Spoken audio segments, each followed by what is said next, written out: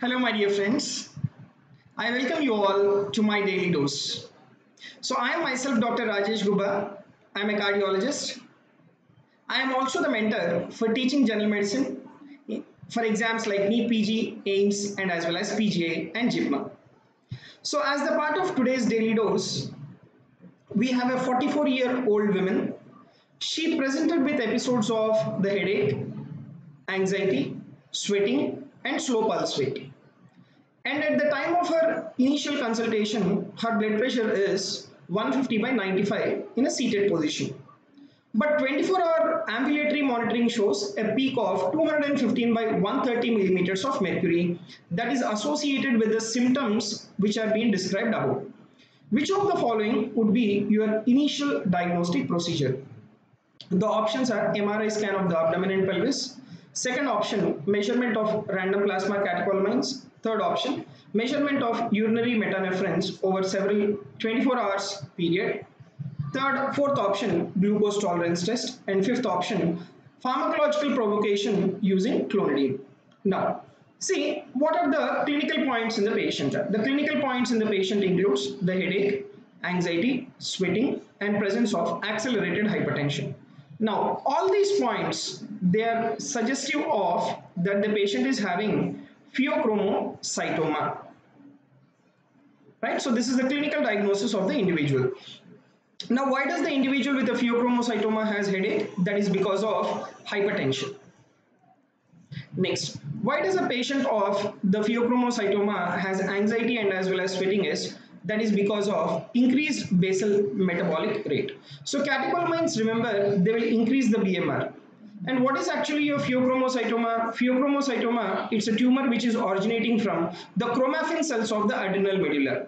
And what does this chromaffin cells secrete? These chromaffin cells, they secrete catecholamines.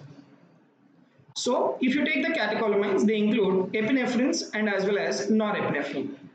And these catecholamines, they will cause vasoconstriction and they will increase the blood pressure of the individual. And that is the reason why the individual is having hypertension. Now, how do you manage this particular patient? See, first and foremost, the very important thing in the diagnosis is, in case of Pheochromocytoma, you have to check for the urinary metanephrins. This is the first line investigation. Right, you have to check for the urinary metanephrins. And one of the very important urinary metanephrine, like what we have, is VMA, vanillyl mannalic acid levels. And this urinary metanephrines has to be checked in a 24-hour urinary sample. So remember, the first line investigation or the initial diagnostic procedure in this particular individual will be measurement of urinary metanephrines over 24-hour period. Now, once you confirm that the individual is having Pheochromocytoma based on increased levels of urinary metanephrines, that is the point when you have to do MRI of the abdomen and pelvis in order to look for the tumor which is originating from the adrenal medulla. So that is a very important point. Now, if you take the normal vanillyl mannalic acid levels, normal vanillyl mannalic acid levels is around less than or equal to 6 mg per 24 hours. That is a normal VMA levels. Now, in patients with Pheochromocytoma, what will happen? These levels, they will be elevated. Right? The levels of your VMA will be elevated. Okay, so that is the first line investigation. After confirming by your Pheochromocytoma, then you go ahead with the MRI or the imaging studies to confirm your diagnosis. Next, the other point is, how do you treat these particular patients of Pheochromocytoma? The treatment of your Pheochromocytoma is a surgical resection of the tumor. That is the treatment of choice for the Pheochromocytoma. But in patients with Pheochromocytoma, the blood pressure is very high. So what you need to do is, you need to manage this particular blood pressure by giving the antihypertensives. And what is that particular antihypertensive we give is, so before surgery, like you have to see the blood pressure is being maintained around 160 by 90. And for that, we give an alpha blocker, that is phenoxybenzamine. Phenoxybenzamine, it is an alpha blocker. And the other alpha blockers that can be given is, you can give the oral prazosin or intravenous phentolamine. These can also be used, but they are mainly used to manage the paroxysms. while awaiting adequate alpha blockade. Now, even during surgery also, if the individual develops any paroxysms, the ideal drug is intravenous phentolamine drip. That is when there is paroxysms during surgery. Or if there is intraoperative hypertensive crisis where the blood pressure is going more than 220, more than 230, in such clinical scenario, you need to give intravenous nitroglycerin drip. But the treatment of choice is surgical resection of the tumor. Now, you take this fourth option, that is pharmacological provocation using clonidine. Now, why is this particular clonidine required? Let me explain you about this.